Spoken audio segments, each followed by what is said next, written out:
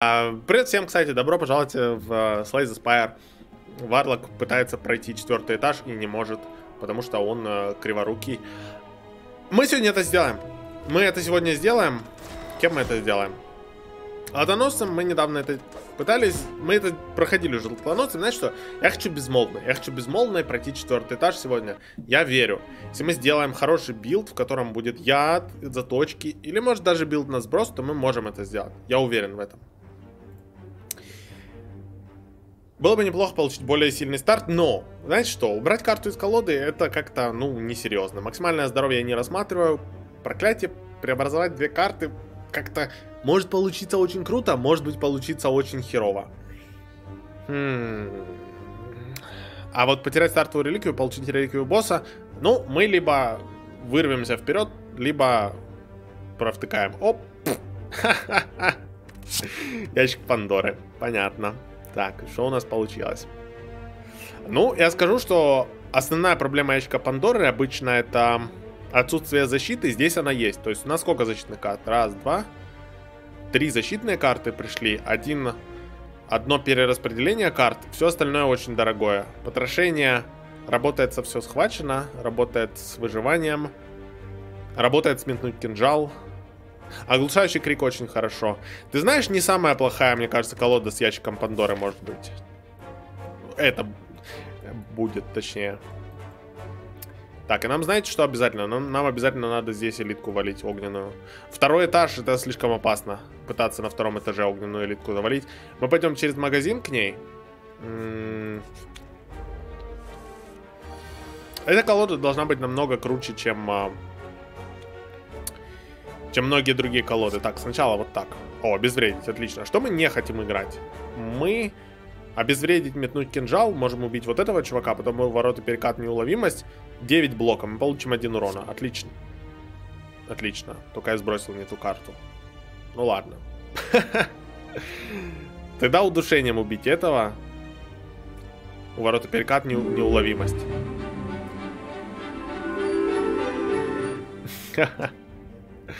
Гаррет, спасибо тебе огромное за донат. Не будь варлоком, будь королем варлоков. Не, лучше императором. Ага, император варлоков. Это именно про меня. Мы можем сделать метнуть кинжал, но что мы тогда ищем? Оглушающий крик, о да. Оглушающий крик или потрошение.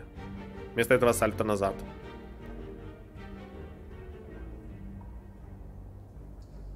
Все равно, если мы вытащим оглушающий крик, это будет круто. Значит, сбрасываем. Делаем сальто назад, оглушающий крик. Фак. Короче, я провтыкал. В итоге я не убил ни одну слизь. Потерял 5 лишнего здоровья, чего можно было не терять легко. И вот мой оглушающий крик, который нам уже не очень нужен. Вы меня поняли. Ну, здесь все уже очень просто. Выживание, сбрасываем. Без разницы что. Сбрасываем вот это, сальто назад. Может быть, вытащим обезвредить, не вытащили. Ну ладно. Я ухожу гулять. Удачи, моя папайя. Давай, арбузик. Мой. Странный какой чат сегодня. Я хоть что с вами делать, не знаю. Удушение или зарештить? Это 15 урона. Здесь 12 урона. Конечно, 15 урона. Так, мы не получаем урона. Плюс 15 сюда сверху. В колоде слишком дорогие карты. Но это может быть преимуществом при условии, что у нас будет энергия. Но эту энергию нам пока негде взять. Хотим ли мы добавить что-то типа... А знаешь что, раз у нас карты дорогие, то я добавлю парирование в колоду. Я знаю, что парирование это типа не супер-мега крутая вещь. Даже если мы сыграем метнуть кинжал, мы все равно не можем играть потрошение. Мы можем сыграть потрошение, если мы вытащим все схвачено. Но это единственное. Намного лучше, по-моему, коленом в лицо изрештить. И не изобретать велосипед. У нас будет 4 энергии. Все. Вот теперь мы можем играть, например, тоже парировать. Сначала все схвачено, потом парировать. Так, 6 блока нам нужно. Без разницы, чем мы это получим. Можно выживанием, можно удушением. Но сначала удушение, парирование, неуловимость, выживание. Максимальный дамаг. Может быть, мы даже как-то его могли убить в этот ход, но без разницы. Он мертв. Практически гарантированно. очень-очень внимательно надо смотреть, что мы добавляем в колоду. Потому что эта колода сейчас на грани краха. Я говорю, она выглядит намного сильнее, чем она есть на самом деле. В основном это потрошение, которое бесполезное чуть более чем полностью. Я думаю, что мы можем добавить смертельный яд хотя бы немного. Опять же, мы пока не делаем билд на яде, но мы можем его добавить. Меткость. У нас заточек нет, просто. Надо бы убрать подношение, наверное, из колоды. Оно сейчас так мешает, что это просто писец. Но панацея слишком хорошая карта для того, чтобы ее пропускать. Особенно сейчас, особенно если у нас будет одна из элиток, которая накладывает дебафы. Ну, конкретно элитка, которая накладывает дебафы. Кстати, удушение и неуловимость — это то же самое получается, что изрешетить. Ну, смотрите, блин, как хреново с этими дорогими картами. Мы либо играем много защиты. Знаете что, я играю много защиты. Я не хочу получать урон. Нам сейчас с элиткой драться. Да, у нас есть зелье силы, но я не уверен, что оно нас спасет. Панацея здесь не нужна. Все схвачено, пожалуйста, дай мне что-то хорошее. Нам не нужно вот это. Сначала всегда играй добор. О, коленом в лицо или смертельный яд? Я думаю, что мы играем коленом в лицо. Если нам попадется гремлин, то мы будем счастливы. Счастливы тому, что у нас есть панацея. 10 урона наносишь. То есть сальто назад. Плюс неуловимость. И удушение, которое надо было сначала сыграть. То есть всегда сначала играть надо добор, потом все остальное. Ну, и казалось бы, что я уже это выучить должен давным-давно, но все еще продолжаю тупить так. Опять же, мы всего 7 здоровья потеряли. Огненное зелье хорошо. Ага, уйма клинков. Не хочу уйму клинков. Очень медленно. Никакой синергии с всякими реликвиями у нас нет. Подсечка, мне кажется, тоже слишком медленно. Хотя и прикольно. Но у нас нет ничего для нее пока. Я возьму еще одну копию сальто назад. И будем надеяться, что это затащит. Панацея, спасибо. Неуловимость, спасибо. Тебе вот так. И мы пропустим здесь 7 урона. Альтернативно мы можем использовать огненное зелье, чтобы не получить здесь дамага совсем. Это, наверное, самое лучшее, что мы могли сделать. Таким образом, мы уже гарантированно отсюда выйдем с полным здоровьем. Ну, а зелье, да, может быть, оно на элитке было бы лучше. Но пофиг. Лаговулин. Панацея, по-моему, против него не действует. Но все равно мы ее сыграем. Будем ли мы играть здесь удушение?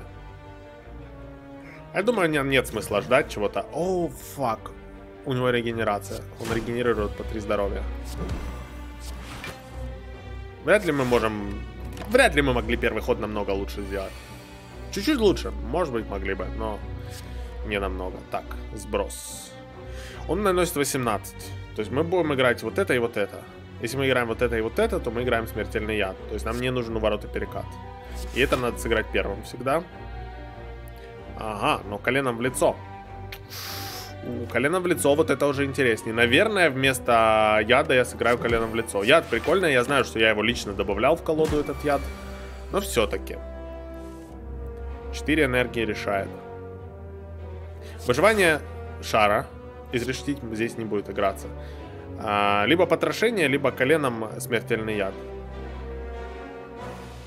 18 урона, то есть 15 урона, но здесь энергия на следующий ход. Плюс дополнительный урон от яда на следующий ход. Оглушающий крик не нужен, спасибо. Сальто сразу добор. Пока играем обезвредить смертельный яд. То есть метнуть кинжал можно спокойно тогда. Спасибо, не надо. Все равно играем вот это, значит тогда добор сначала. И в итоге получается то, что и планировали. Надо было неуловимость сыграть, кстати. Нет, заблокировала. Заблокировала дебаф на ловкость панацея. Раньше на нем панацея не работала. Я уверен в этом. Я просто 100% в этом уверен. Выживание. Бум. Плюс оглушающий крик. Мы получим понты. Что-то 4 дамага. И мы потихоньку его делаем. Да, не быстро. Да, мы при этом продолжаем получать в лицо. Но понемногу мы его сливаем. 13 блока. Знаешь что, давай мне полный блок, и на тебе еще яд. Следующий ход он кастует. Он мертв. Он мертв, и мы отсюда выйдем очень хорошо. На удивление. Йоу. Отличный бой. Боевая раскраска, оглушающий крик, сальто назад, нормальный апгрейд, зеленый ключ. И скачущую флягу мы не можем взять. И мы не можем взять скачущую флягу. Более того, я думаю, что нам ничего не стоит брать сейчас. Нам стоит взять подножку. Я знаю, что... Я вижу катализатор, да, катализатор выигрывает забеги. Но у нас не совсем билд на яд. Потерять коленом в лицо, получить реликвию. Мне очень нравится коленом в лицо, но давай мне реликвию. Карта вопрос. Не. Вместо головоломки сапфировой ключи я возьму с радостью. 0 проблем.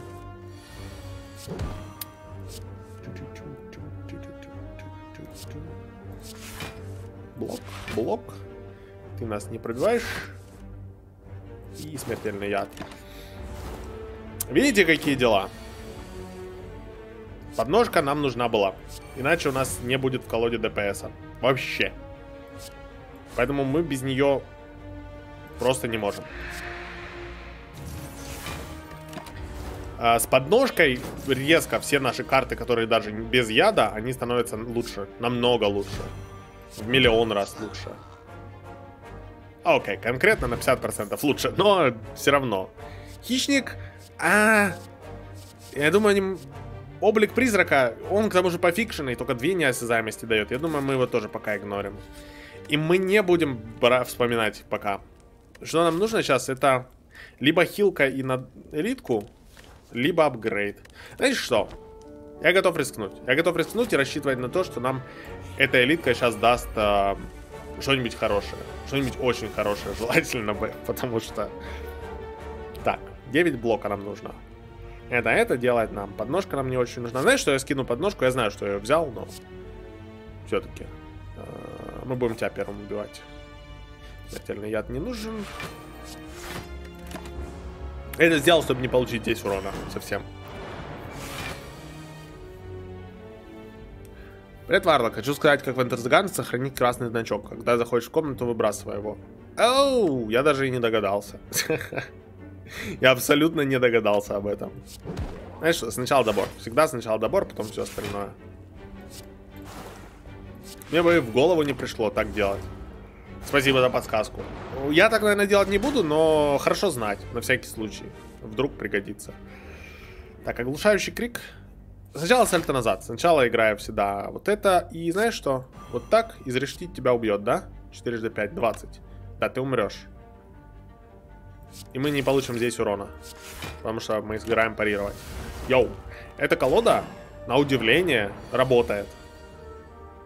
Я не скажу, что я прям знал, что она будет работать. Но я подозревал, что она будет работать. Было что-то у меня такое чувство. Но в основном потому, что в ней нет ударов и оборон. Самых плохих карт в игре. Удушение. Или ну его нахрен. Нет, давай удушение. Сюда, потому что все схвачено. Бум-бум. И выживание. Мы 6 урона дополнительного по этому часовому нанесли. Хороший шанс, что он умрет на следующий ход. Очень хороший шанс. И он получился. На следующий ход у нас будет 14 блока. Нас не пробивают. Йоу, мы живы. Мы идем. И у нас сейчас будет реликвия какая-нибудь. Надеюсь, хорошая. Удушение, оглушающий крик. Изрештить. Изрештить. Нафиг это удушение с оглушающим криком. Сильно сложно.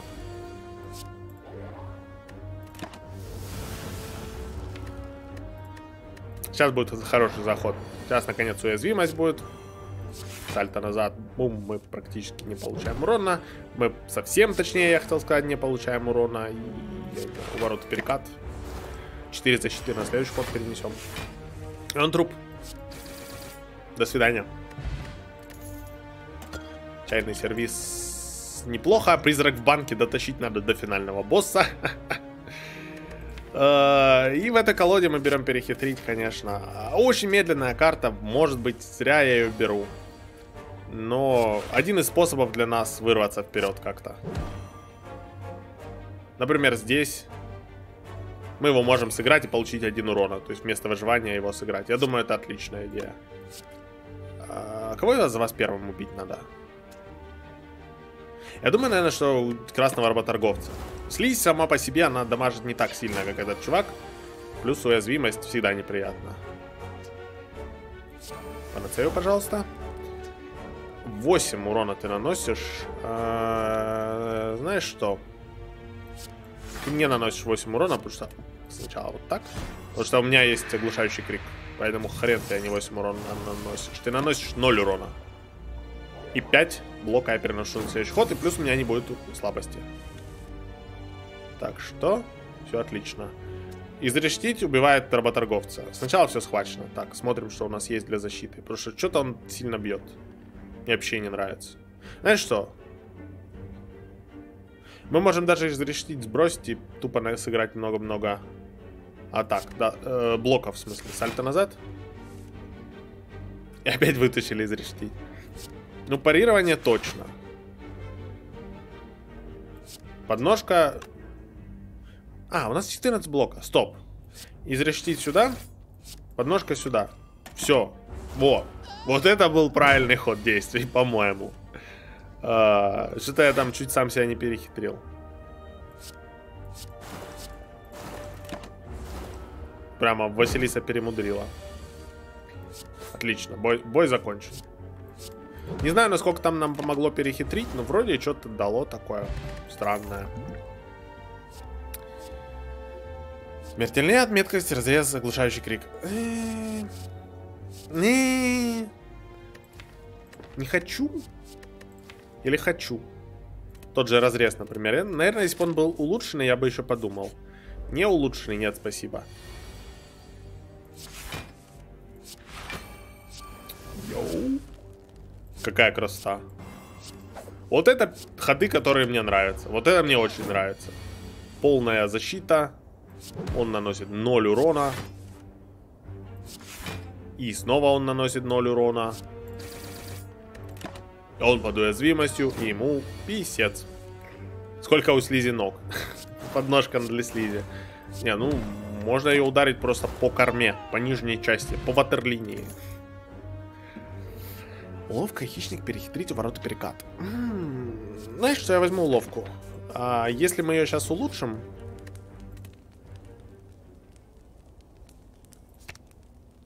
то нужно ли нам ее вообще улучшать? Уловку-то. Да? Нет?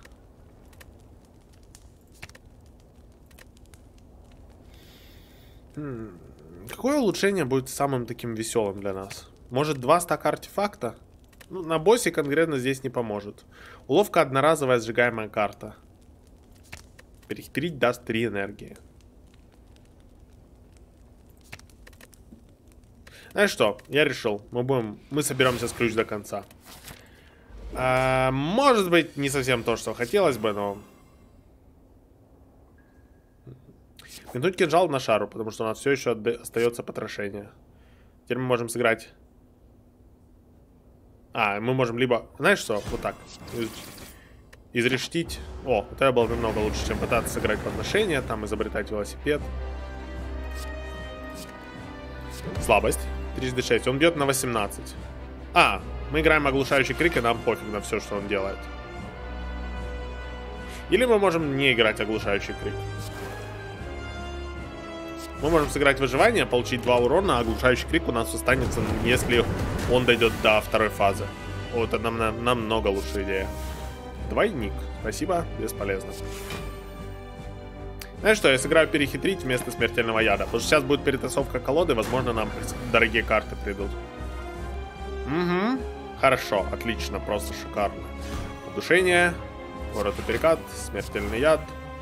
Знаешь что, давай мне оглушающий крик сейчас и 3 урона дополнительных нанесет. Вся фигня. Мы получим 0.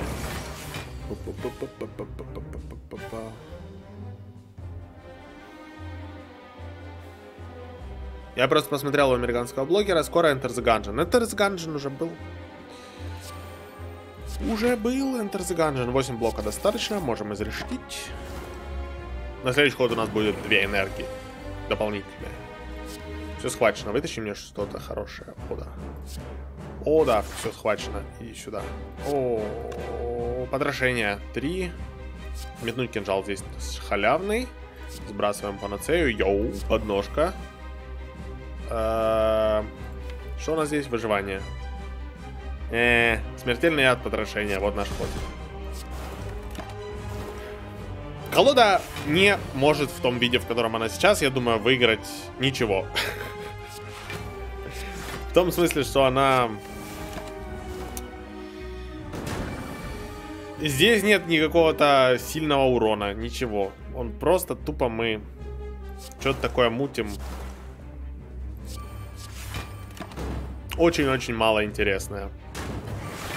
Она сбалансированная, да, у нас есть много разных интересных штуковин.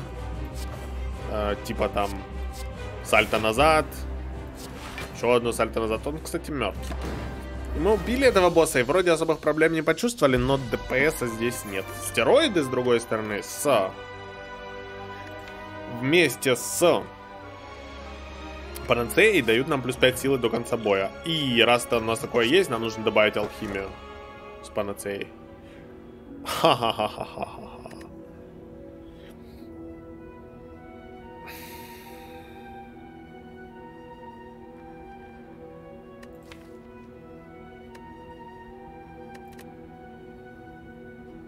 Хочу ли я рискнуть с бархатным чокером? У нас не так много... Да... Блин. Нам нужна энергия. Даже если бархатный чокер пока что плохо подходит, нам нужно... Нам придется подстраивать, значит, колоду под бархатный чокер. А если мы не сможем подстроить колоду под бархатный чокер, значит, мы умрем. И все. Так, куда? Нам надо выбрать хороший путь. Но на этом пути 3 костра. 4 костра. Если мы не хотим драться с элитками.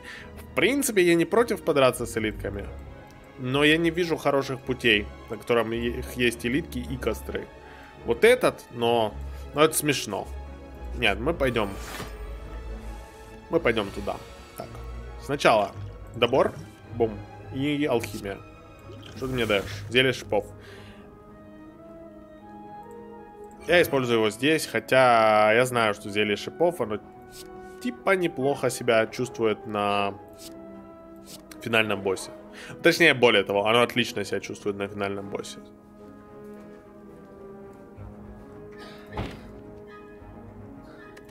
Мы хотим его убивать ядом, поэтому план такой. Снимаем с него все устойчивости к дебафам прямо сейчас. А на следующий ход мы сможем ему яд сделать. Если мы его, конечно, вытащим. 10 яда. Ты мертв.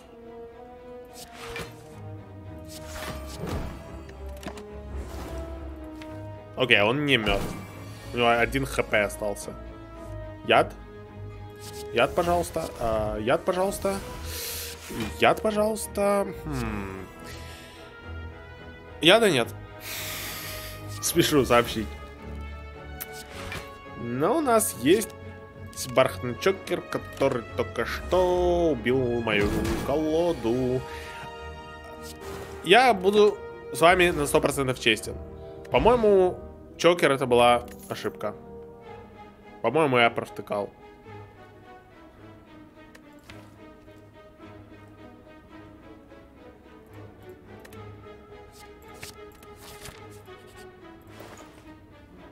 Но мы можем еще спасти эту колоду. Ну как спасти? Мы можем... Блин, еще одни стероиды. Йоу. Стероиды это плюс 5 силы на 1 бой, если у нас они с панацеей их сыграть. Так, что нам мешает играть чокер? Я знаю, что уловка, например. Такие карты, как уловка, они нам не нужны больше. Так что уловка, ты отправляешься нафиг. Зато такие карты, как рывок, вот они как раз рулят. Дорогие карты. Я куплю стероиды. Это наш запас. Это наш запас на боссов, на элиток. Мы тут могли бы убрать карту, но я вместо этого купил стероиды. Улучшить все удары и обороны. Ха-ха-ха. Сюрприз, у нас нет ударов и оборон. Еще одну карту убрать. Опять же, что нам не нужно с чокером? Я думаю, все схвачено, несмотря на то, что оно играет с подношением. Я думаю, мы также убираем все схвачено. Варлок не читает чат.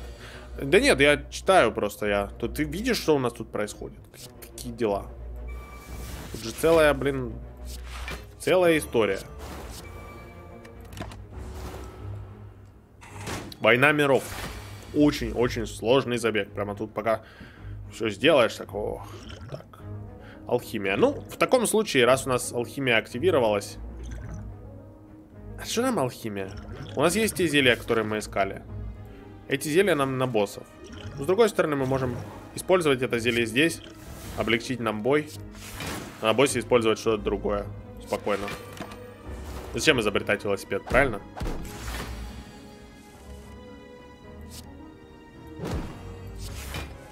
Может, не очень правильно.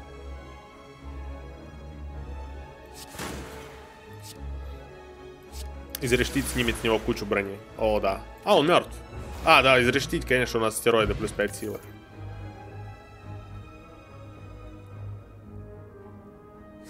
Я добавлю еще одну копию изрештить. Серьезно. Без шуток. И мы будем апгрейдить.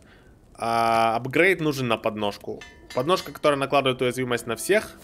Это очень круто. Особенно на этом боссе, да. Я уже вижу.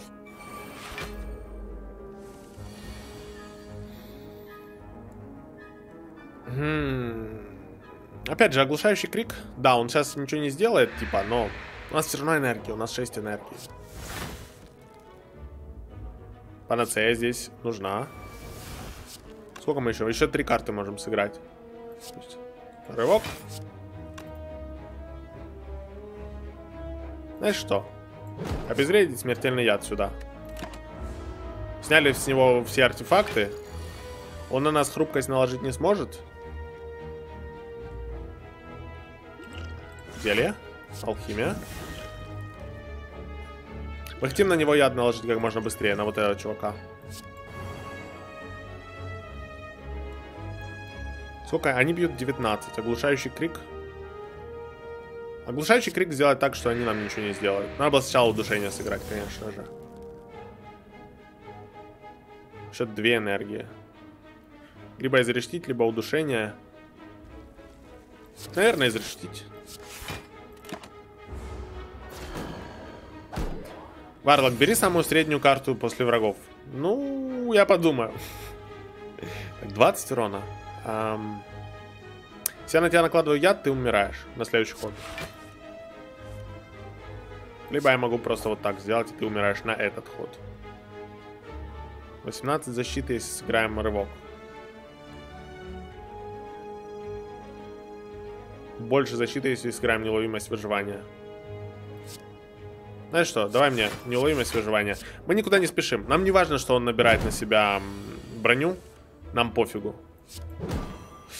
Сначала удушение надо сыграть. Накладываем на него чуть-чуть яда, и он трупак.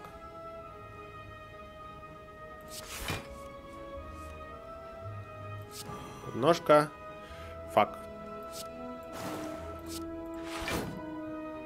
В общем, я сам себя в этом бою очень сильно перехитрил. Здесь я точно играл не так, как надо было играть. Надо было не изобретать велосипеды, а играть просто. Всякие глупости не выдумывать. Но он мертв. О, господи, это заняло примерно в 5000 раз больше времени, чем хотелось бы. Ужас уже не нужен. Уже не нужен, когда у нас есть подножка. Раньше я бы взял его с радостью, сейчас нет, лишнее. План побега... не можем, у нас бархатный чокер. Поэтому нам такие карты не очень подходят. Что мы можем, это улучшить обезвреживание. Пора. Долго я думал насчет его улучшения, но время пришло. Мувицерная рука, окей. Я скажу честно, я расстроен еще больше, что у нас бархатный чокер, потому что билд на мумифицированной руке с бархатным чокером не работает. Он просто тупо не работает. Знаешь что, давай мне апгрейдженное сальто назад. Мы его всегда разыгрываем, даже просто для добора. 5 карт призрачность. Спасибо, не нужно.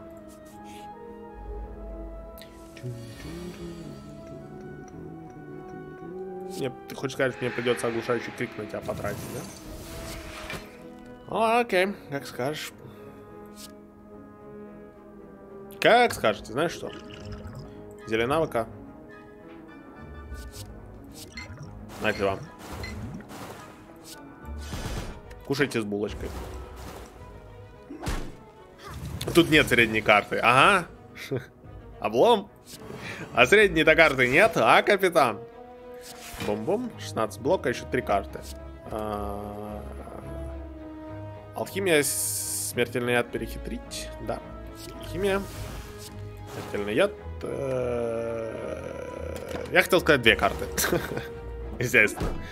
Естественно, я хотел сказать 2 карты. Не надо на нас накладывать хрупкость. Спасибо большое, Варлок ТД, за донат. Видимо, это из параллельной вселенной мой двойник. Спасибо большое за донат, да, с сердечком. Удачного стрима. А тебе приятного просмотра. Я сыграю изрешетить вместо яда. Легко. Почему наши ники такие розовые? А вот так случилось. Судьба. Проклятие розового ника. А чем тебе розовый ник не нравится? Что не так с розовым ником? По-моему, все отлично. Так, я наконец тебя убью. Господи, не прошло и полгода. Ура! Ура, мы убили Центуриона. Ну, видите, реально не хватает урона. Но на боссах этот урон нам должен компенсировать. Теоретически. Блин, удушение надо было сыграть. Я знаю, что тогда я не буду играть. Сейчас сыграем много яда. Нам этот урон должны компенсировать зелья, на которые мы рассчитываем. Конкретно панацея со стероидами, просто зелье силы. Это наша компенсация ДПСа.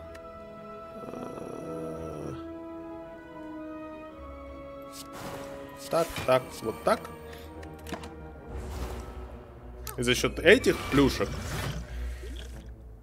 я думаю, что эта колода неплохо выглядит для финального этажа.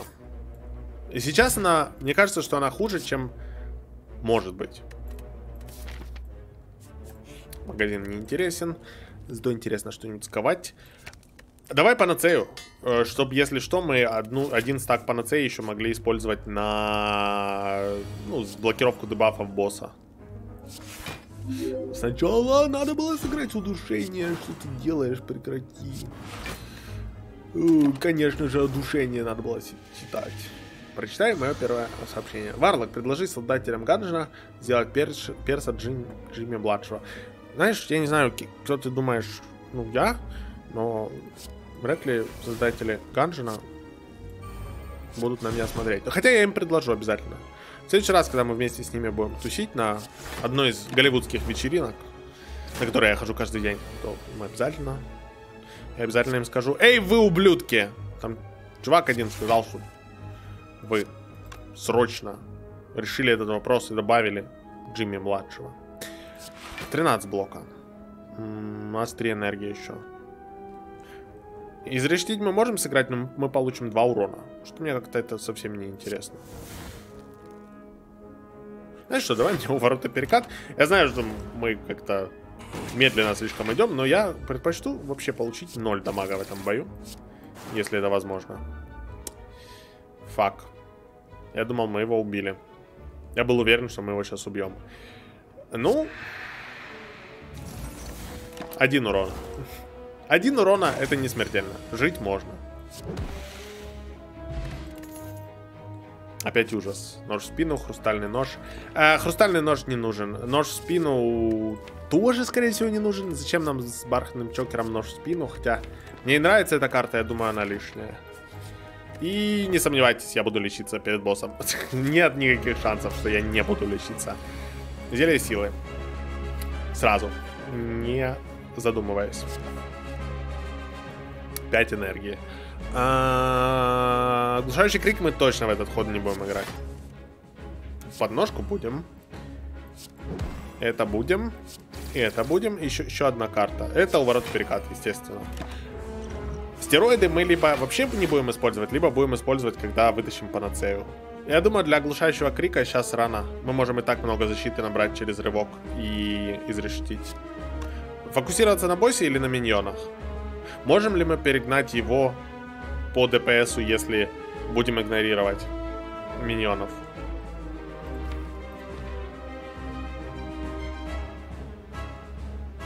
Другой вопрос. Можем ли мы достаточно быстро убивать миньонов?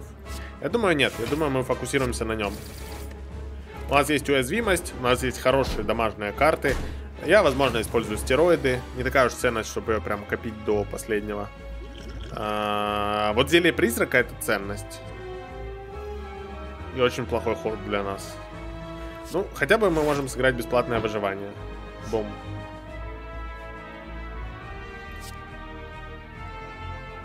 Чего, потрошение? Нет, он под защитой. Удушение перехитрить? Наверное. Ну, конечно, смешно. И мы получаем тонну дамага. Нам лучше бы не умирать в этом бою. Что-то мне подсказывает, что очень хороший план не умирать в этом бою. Алхимия, help. Нам надо убивать его миньонов. После дебафа нам будет писец. То есть играем панацею все-таки и делаем зелье силы. Это было очень глупо не убивать их, да. Прямо мега глупо. Еще 3 карты. Так. Обезвредить. Оглушающий крик. А зачем нам оглушающий крик? Рывок. Смертельный яд. Вот так мы получаем 0 урона, плюс убиваем одного. Ты играешь в возвышение? Да, я играл в возвышение раньше, но сейчас я перешел на попытки убить сердце. Получается пока что не очень, скажу честно. А мы мертвы, что ли? 38, мы мертвы, блин. Писец.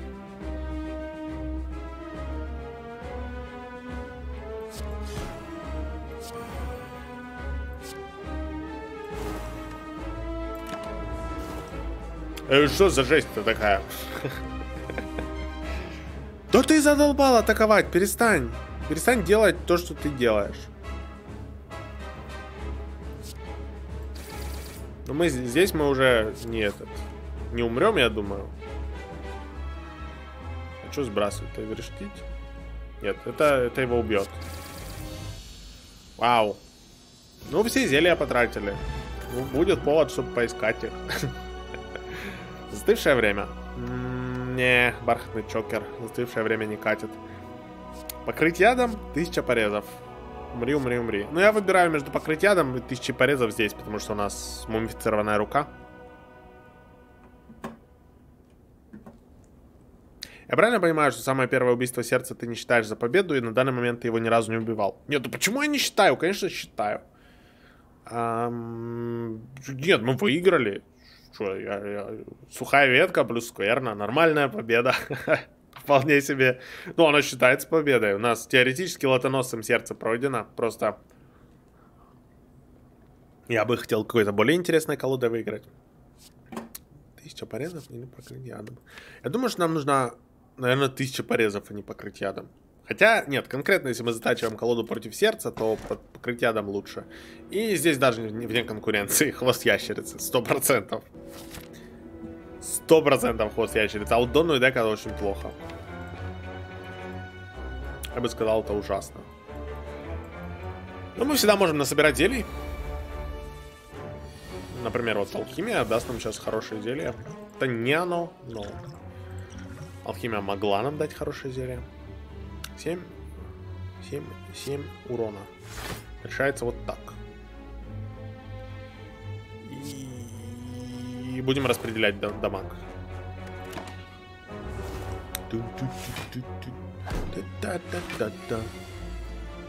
Угу. Ну, ребята, ловите мой оглушающий крик. Пошли нахрен. Покрыть ядом, сделать другую карту бесплатную. Мы можем сделать так, чтобы это было потрошение. Есть шанс сделать так, чтобы это было потрошение. Поэтому так, плюс сыграем изрешетить. Тогда мы не сможем сыграть покрыть ядом, потому что я придурок. Я почему-то решил, что покрыть ядом бесплатная карта. Но, естественно, это не так. Поэтому все прошло так себе. Так, собраться. Соберись, тряпка. Перестань делать то, что ты делаешь. Так, вот тут покрыть ядом. Просто играй его, и все. Оно сделает бесплатным. Сальто назад, это нормально. Оглушающий крик нам... Можно им воспользоваться. Можно. Потому что мы уже скоро должны начать их убивать.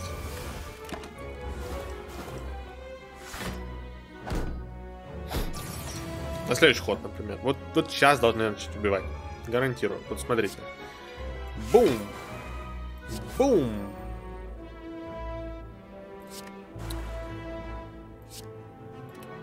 Как я и сказал.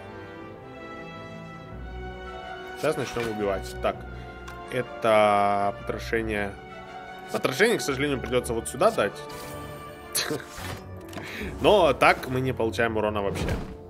А в том варианте мы бы получили. Нам некуда спешить. Мы рано или поздно мы их всех подведем к нулю хп. И все. Бум. Неуловимость дает нам защиту. И тебе мы можем сделать удушение. Вторую карту убери после пшиков. Вторую карту, говоришь? Так. Ты мертв? Ты мертв? Ты не мертв, но будешь мертв на следующий ход. Вторую карту. Я, может быть, вообще не буду больше карты брать. Колода работает. И, ну, я думаю, что ее можно сделать сильнее. Но для этого нужны не другие карты, а...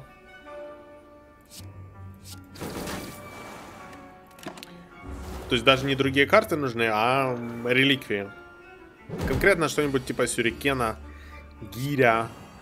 Да до хрена всего есть такого, что могло бы нам помочь. Так. Безвредненький труп. Рывок сюда. Ты не труп, но очень близок. Мы тут будем сидеть еще, я так понимаю, 5000 лет, да, игра? Или нет? Или ты меня спасешь от этого мучения? Ура, мы живы. У него 1 здоровья. У него 1 здоровья остался. Я думал, он мертв. Фак. Так, ты труп. Потрошение тебя не убьет, кстати. Поэтому мы не можем его играть. О мой бог. Вечная. Вечный бой. Пожалуйста. Игра. Раз. Сколько у нас энергии? 1.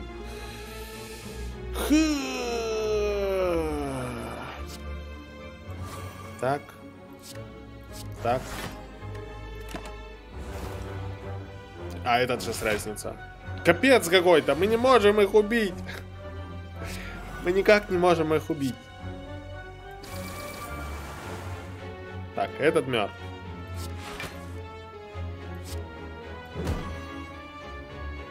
Пожалуйста. Пожалуйста, освободите меня из этого ада. Как нам это сделать? Как нам убить 2 в 1 ход? Я так понимаю, что никак. Тупо никак. Я знаю, что нам надо сделать. Надо сыграть сальто назад, а дамаг влить вот сюда. теперь этот умрет на следующий ход, у этого будет немного здоровья. Может быть, как-нибудь. Как-нибудь мы его завалим. Так, Алоун, спасибо тебе огромное за донат. Удачного стрима, сколько еще идти будет? Будет идти до 6 вечера. Приятного просмотра. Ты мертв. О боже, они не атакуют. И у нас полная рука защиты. Я не могу. Я не могу, я кончаюсь. Мне писец просто.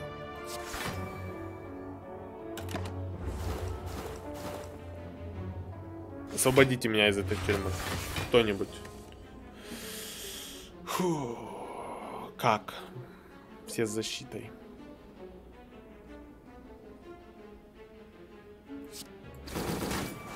Так, так. И чё? И в итоге я провтыкал. Мы получаем сейчас тонну дамага. Ну, может быть, это и хорошо. Потому что мы, наконец, закончим сейчас этот бой. Мы не закончим этот бой.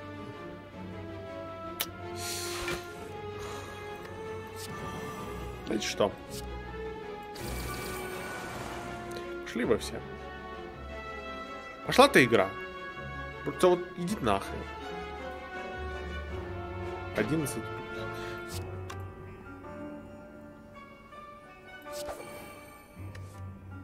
Йоу, Женя нам что-то принесла. Женя, спасибо тебе большое. Оу, это омлет. Он горячий. Это омлет, сухари и оливки. Ну, знаете что, омлет я прямо сейчас не буду есть. Но я съем пару оливок. Пару сухарей.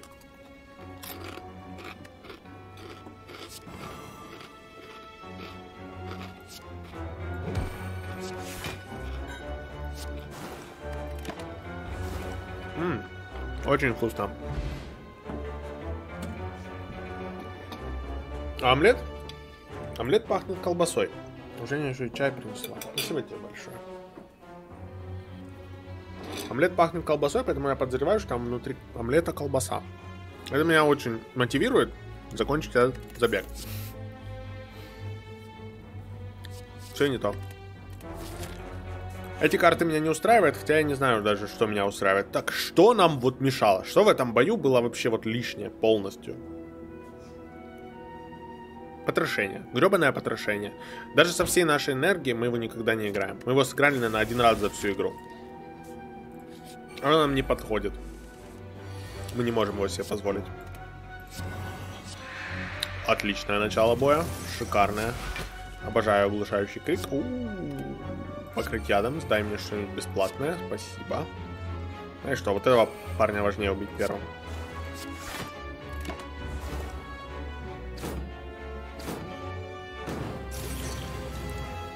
И надо еще зелья. Нам обязательно нужно наштамповать себе зелья. Яд сюда. И неуловимость, пожалуйста. Конкретно, нам нужно очень-очень много зелий силы. Но лучше, конечно, не зелья силы, а зелья... Зелья, которые... Я уже все, русский язык у меня сломался. Не эти зелья, но эти тоже пойдут в шпион так-то. Зелья, которые дают плюс 5 силы. Ну, которые по факту фактически зелья силы, но которые не являются зельями силы. Ну, вы меня поняли. Так, 13 блоков мы получим 7. И что, если мы сделаем оглушающий крик, мы можем на него сыграть еще обезвредить сверху, чтобы побыстрее закончить этот бой. Он почти мертв. Либо немного защиты и ударить его, либо яд, либо и то, и другое. Можно без хлеба. До свидания. Йоу, фруктовый сок. Я всегда буду рад видеть фруктовый сок. Я добавлю в эту колоду одну копию выбить дух. Нам очень понадобится слабость на врагов. О, мой бог, пожалуйста, за что? Дайте мне нормальный. Я согласен на все. Дайте мне вот покрыть ядом, да, чтобы закончить это все. Пожалуйста. Я больше не могу, честно. Я просто не могу. Они меня доконали. Еще один покрыть ядом. Может быть, с двойным покрытием мы зарулим. Мы получаем тонну дамага здесь.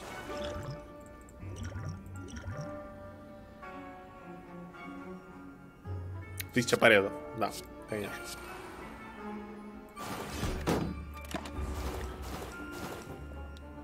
О, да. Примерно 1 000 000 урона в лицо. Прямо. У нас есть хилка? О, у нас хилка через бой. Мы можем умереть на этом этаже. Я очень расстроюсь, если мы умрем на этом этаже. Я прям вообще не буду счастлив. Но это будет урок на будущее.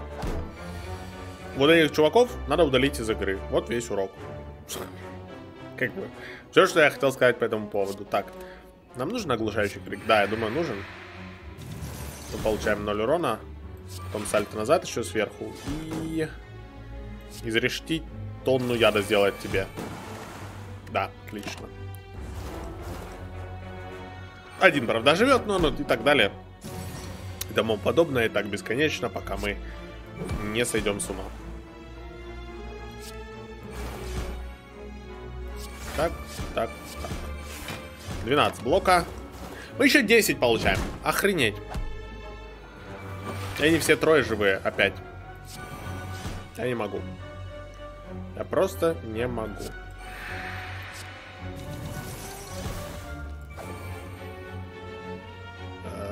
Парирование идет нафиг.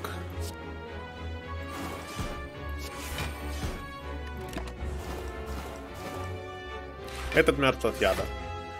Этого один раз ударить. Вот это главная проблема сейчас. Так.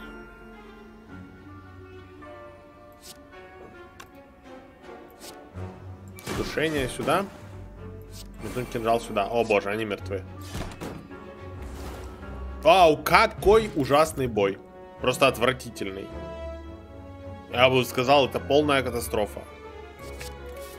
Не знаю, я добавлю у ворота перекат. Хотя, по-моему, эта колода мертва. По-моему, эта колода уже давно мертва. Совсем мертва.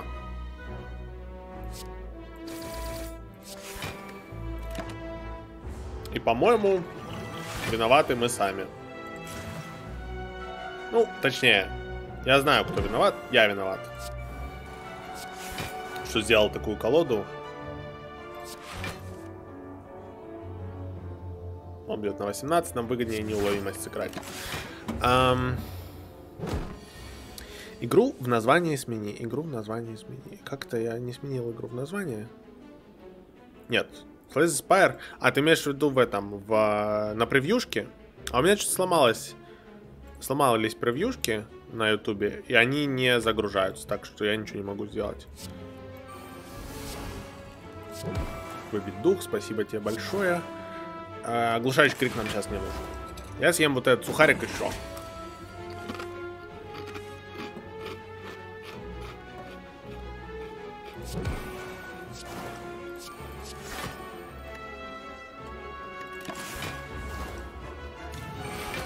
Я думаю, у нас нет шансов против сердца. Абсолютно никаких. 0. Я не вижу, как мы выигрываем сердце. Просто не вижу.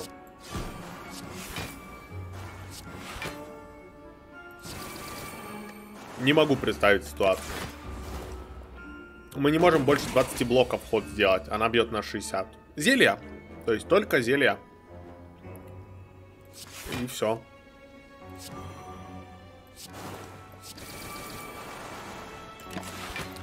Может быть, если тупо повезет с зельями на алхимии или в магазинах, тогда есть шанс. Tag Alone. Спасибо тебе огромное за донат, да еще и сердечком. Варлок, давай мри и пошли лотоносом в топ-забег. Я бы не против, но только, да. Я не хочу умирать, я хочу выиграть. На превью Enter the Gungeon. Так. Не превью, а название самого стрима. Вот, я еще раз обновляю стрима на ютубе. Должно быть написано Slay the Spire. Если оно не меняется, я, к сожалению, ничего не могу сделать. Значит, что-то сломалось там на ютубе. Я бы хотел что-то сделать, но Не могу, не могу, извини, не могу. Хотя бархатный чокер, мы немного разрулили с ним ситуацию, убрав пару карт, которые... Ну, из-за которых он постоянно срабатывал. И вроде бы стало получше. То, что мы пасть убили без получения урона, меня удивляет. Обычно с пастью есть проблемы. Пронзить, да. Это одна из таких вот небольших шансов наших на победу, это пронзить. Так, куда мы дальше идем? Дальше идет друг.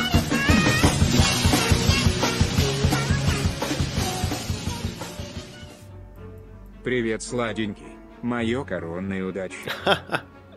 Друг, спасибо тебе огромное за донат, 50 рублей, да еще с сердечком. А тебе тоже привет. А тебе мое коронное, я не знаю. А у меня нет Джо коронного, потому что я так вот, я без коронного. Но это победа для тебя. В Ютабе с превьюхами сейчас беда, но они это ремонтируют. Ну пошли они нахрен. Ну, в смысле, не зрители на Ютубе, а разработчики Ютуба, у которых все время что-то ломается. Знаешь, оно работает, его бы положить и не трогать. Нет, они все время что-то трогают. Магазин нам нужен. Мы там хотим купить зелья. С другой стороны, вот здесь у нас костер. И я не думаю, что мы можем затащить элиток, поэтому я... О боже, это случилось. Игра подогнала нам эту штуку. Так, по нашим покупкам в этом магазине. Здесь нет тех зелий, которые мы ищем. Есть экземпляр, но плевать на него. Хрустальный нож нет, захват ноги прикольно, но нет. Шипы на сердце рулят. Я думаю, что мы купим зелье регена.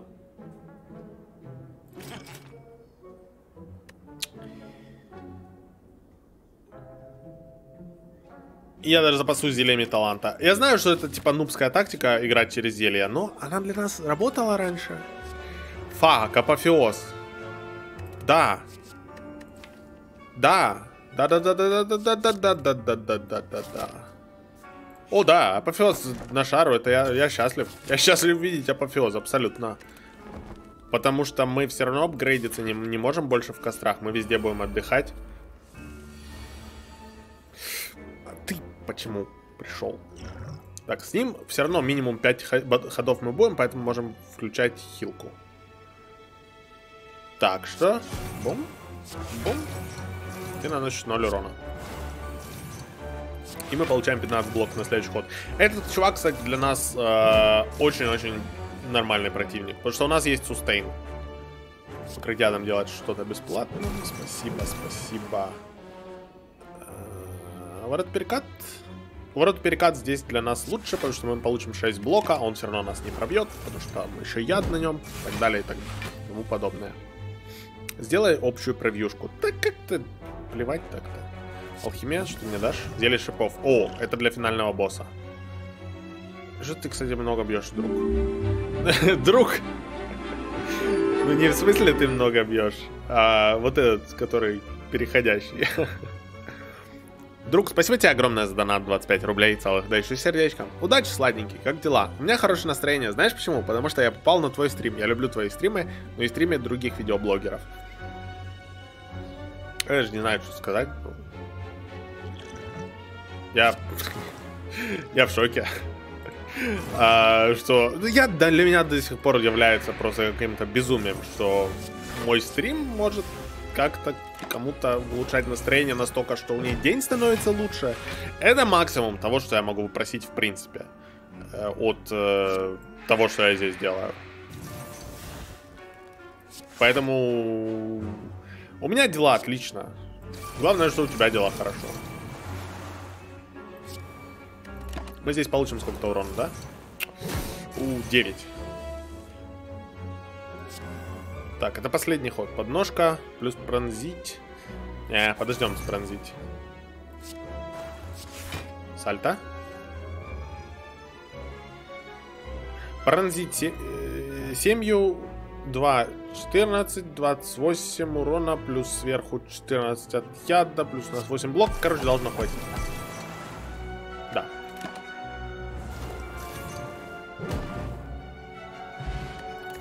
Древнее зелье. Не совсем то, что мы искали. Концентрация. Это совсем не то, что мы искали. Еще одна копия пронзить. Я думаю, надо взять вторую. И мы обходим элиток. О, мой бог. Ты почему? Знаешь что, древнее зелье прямо здесь мы пьем. Оно нам не нужно. У нас есть панацея. Это он колдует на нас сейчас. Это он сейчас колдует? Проклятие. О нет, мне проклятие в колоду не надо. Пошел вон. Дура. Знаешь что, даже лучше меня ударить на 16, чем добавлять проклятие в колоду. Пошел ты, козел.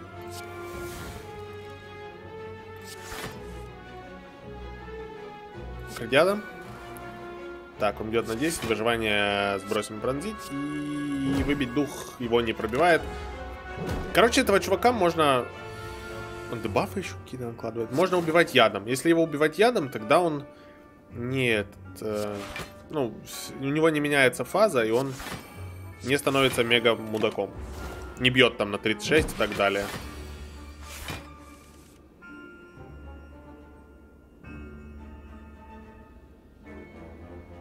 Восьмью 3.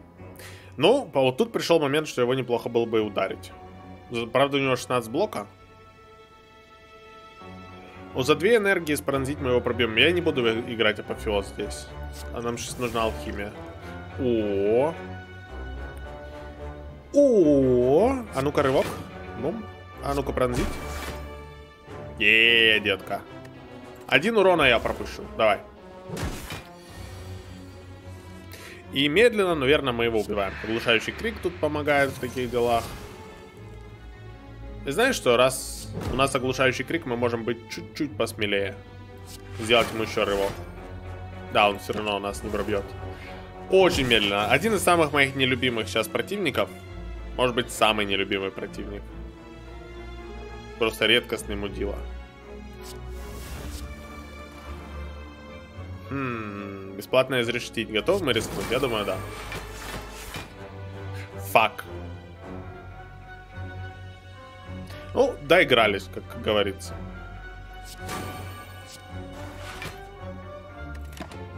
Опять же, я думаю... А, знаешь, что надо было зелье защиты сыграть. Надо было 100% играть зелье защиты. О, нет. Мне нужна атака. У нас нет атаки.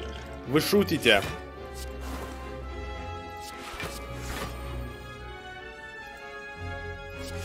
О, 35 блока. Еще лучше. Нелюбимый противник. А как же избранный? А, избранный тоже мудак, но не такой. Не надо мне ваше проклятие. Базилио Топс, привет. Спасибо тебе огромное за донат, дающий сердечком. Из-за тебя переехал на Twitch. Сколько часов в шпиле? А, хороший вопрос. Мне тоже интересно. Сколько часов в шпиле? Ну-ка, сейчас посмотрим. Сейчас я тебе скажу. Но пока что съем вот этот сухарик.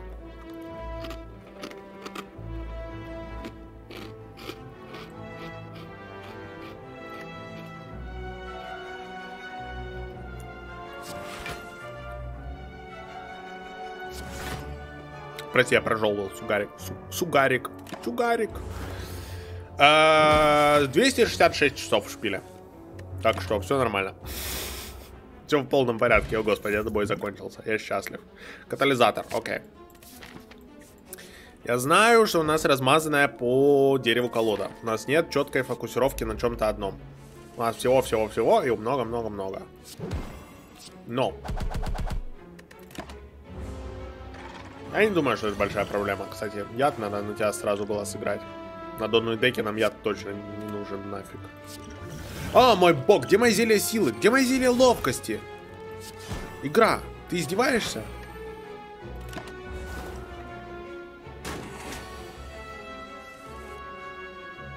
Варлок, ты планируешь на Черную Пятницу игру какую-нибудь прикупить? А у меня есть все игры, которые мне нужны. Чего я хочу прикупить? У меня все есть. У меня есть Gungeon, у меня есть Spire, у меня есть Darkest Dungeon, если я когда-нибудь до нее доберусь. Опять же, апофеоз нам никак не дают сыграть. Мы можем сыграть апофеоз, но там мы не сыграем рывок и пари.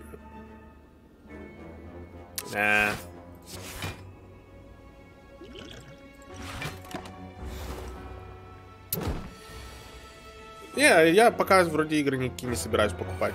Вроде бы у меня все в порядке с играми. Вау. 18 урона. Класс. Так, время пить чай. В смысле, колдовать катализатор. Пускай будет уже хоть какой-то.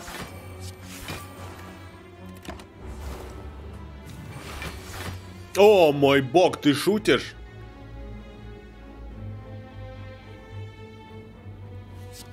Спасибо обезвредить, что у меня есть. Ты не представляешь, насколько ты мне нужна сейчас.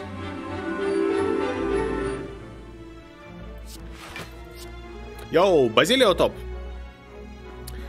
Спасибо тебе огромное за донат в 20 рублей. Да еще и сердечко. Что с оповещениями? У меня только 50 часов за неделю. Только 50 часов за неделю. У меня 266 часов за...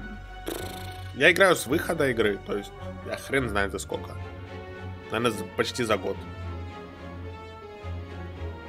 С оповещениями ничего. Я уменьшил по длительности оповещения на меньшие суммы, потому что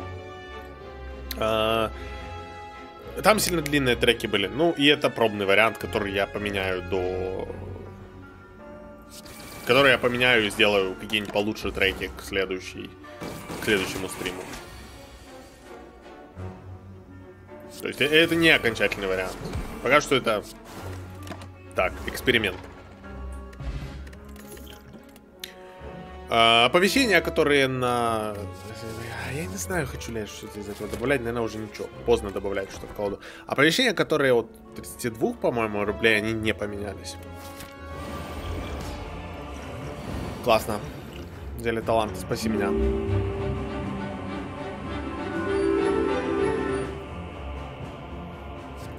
Йоу, Феникс Шоу Рул. Спасибо тебе огромное за донат. 25 рублей, да еще и сердечком. Привет, Сюзанна. Сколько стрим еще будет? Мы стримить до 6 вечера будем. Я планирую, в таком случае, до 6 вечера.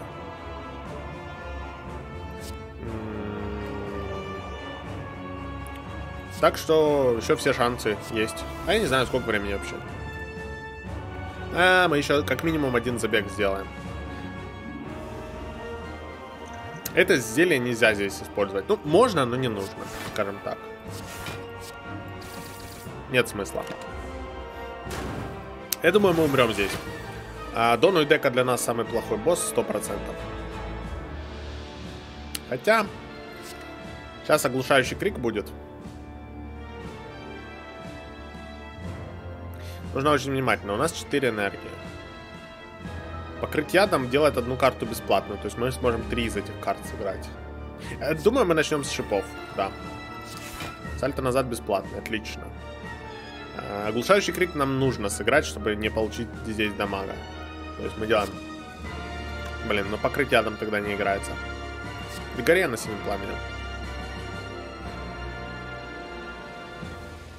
Если мы играем оглушающий крик, стоит сыграть сальто назад. А вот и апофеоз был. Ну, оглушающий крик. Нам не нужно было играть оглушающий крик. У нас было и так много защиты. О, боже мой.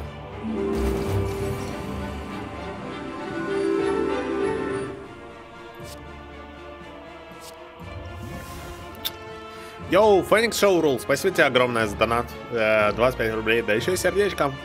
Давай в дотку. Ни при каких обстоятельствах. Я не хочу играть в доту. Вообще. Я как бы против нее ничего не имею, но... Ну, может, немножко имею.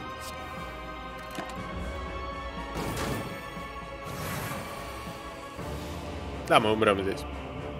Я не вижу, как мы вытаскиваем себя. За какие волосы мы будем себя вытаскивать из того, что у нас тут происходит. Не повезло с зельями. Нам с того момента, как у нас было зелье силы, нам ни разу не выпадали зелья. Никакие, абсолютно. Просто нулевые зелья.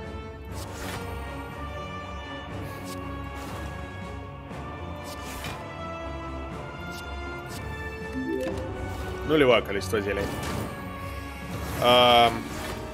Без шансов. Я не знаю, так.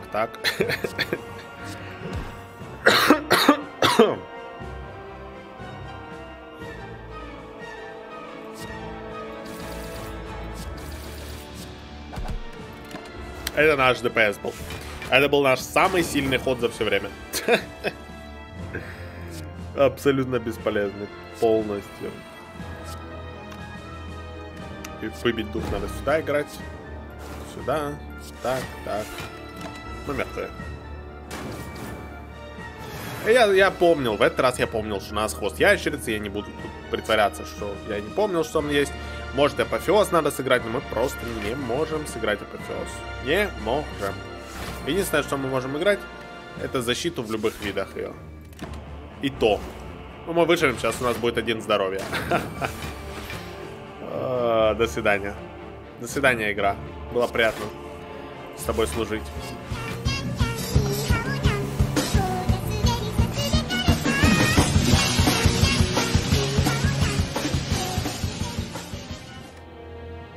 Значит, меньше донатов, больше суммы. Чего такое вялое сегодня? Музыка из героев прямая черта, для доната не очень. Йоу, Базилио Топ, спасибо тебе огромное за такой донат, 58 рублей, да еще сердечком. Спасибо тебе большое. Слушай, я не знаю, я не для того, чтобы были больше суммы на донатах. Я просто посмотрел запись прошлого стрима, и там прям вот, ну, как-то оно совсем не очень смотрится. Очень-очень длинная музыка была на донатах. По 8 рублей, которые по 16 были. Поэтому вот. Но музыку из героев третьих я согласен, что надо, может, немножко поменять. Но я говорю, пробная версия. Феникс Шоу Рул, спасибо тебе огромное за донат, 25 рублей, да еще и сердечком. Валенок, я от тебя такого не ожидал. Как ты мог без меня в новые для канала игры гамать, а? Подожди, в какие-то я игры для канала новые играл. Надеюсь, вам понравился этот забег. Если это так, то нажимайте на кнопку лайк, это будет огромная помощь. Хотите смотреть еще, конечно, подписывайтесь и нажимайте на колокольчик. Ну а я благодарю вас за то, что вы смотрели это видео, и увижусь обязательно с вами в следующий раз.